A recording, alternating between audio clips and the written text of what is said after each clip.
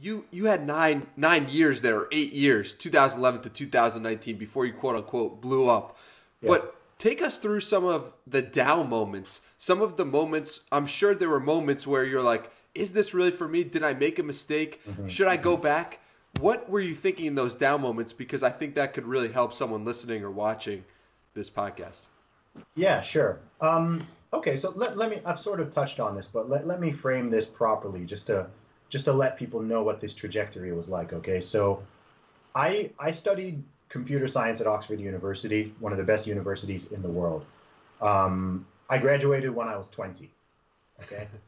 I'm someone who, this isn't me trying to be cocky, but like, there's a lot of things I could do in the world, right? If I wanted to be an investment banker or like a Silicon Valley dude or whatever, like those are legitimate options open to me. Those are what my peers went off to do, right? You know, I know people who went off and founded companies in Silicon Valley or who are now MPs in the British Parliament. These are guys in my own grade, right? In my own class, like who are now doing this, who are now doing all these different things. So that's like, you know, where you're sort of coming from in that regard.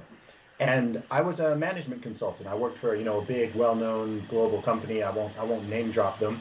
And I was on a, you know, a trajectory for, you know, a great white collar corporate career, climb that ladder, you know, maybe become a senior manager or an executive and, you know, just make money, be comfortable, not change the world really in any significant way, but, you know, just be super comfortable and successful in the normal sense.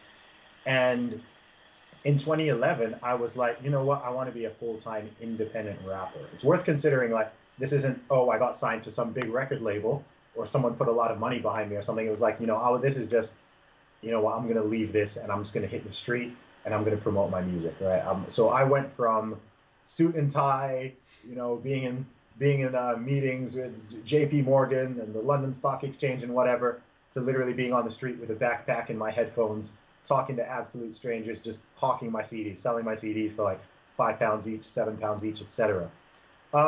And there were times when that was great, right? In the summer, and there's lots of people out, and I'm meeting all these like young people, teenagers, young adults, whatever. They're digging my music. I'm making fans, taking photos, taking selfies with my fans, doing shows. That was great. But then you'd have times when it's like this time of year, it's December, and I'm on the street in Manchester or Newcastle and it's snowing. I'm wrapped up with multiple layers on and gloves, and I've got my backpack of CDs, and nobody wants to stop because it's dark and it's freezing, and I'm still there trying to like sell my CDs. And I'm thinking, geez, I used to like work in an office and have a steady paycheck, and I'm like, what? I'm an Oxford grad. Like, what am I doing? Like, why am I putting myself through this? It's raining, it's snowing. Like, why am I even out here? I'm talking to people who like absolute strange. Like, man, I had a lot of moments.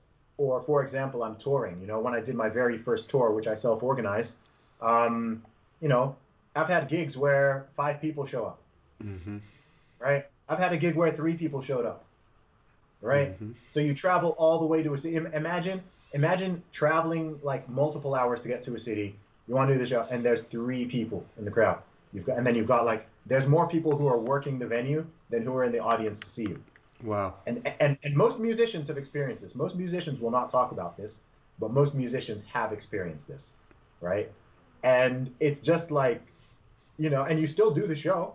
You still do the show. You still belt it out for an hour, and you go hard, and you make sure you take a photo with every single person there, and you sign every CD. But like, man, you know, those are the times where you're just like, geez, man, what am I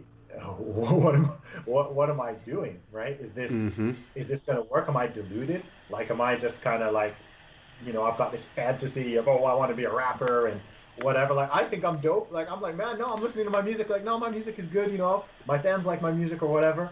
But the world just isn't hearing it. The world's not paying attention. So there were a lot of moments like that, man. So you had the highs and the lows. It's just up and down over the course of many different years. But I always knew, like I said, this was like God speaking to me. I always knew this is all preparing me for something in the future. And that's part of why, sorry, to loop back around to something you asked me earlier. this is how I psychologically am able to handle this now. So I've already been through just like I couldn't have lifted that 230 kg on my first day in the gym. If I'd blown up like this and had all this media attention or whatever 5 years ago, 10 years ago, I don't, you know, don't know what I would have done on. I don't know what I would have done. Even this podcast, this interview, I wouldn't have been able to articulate myself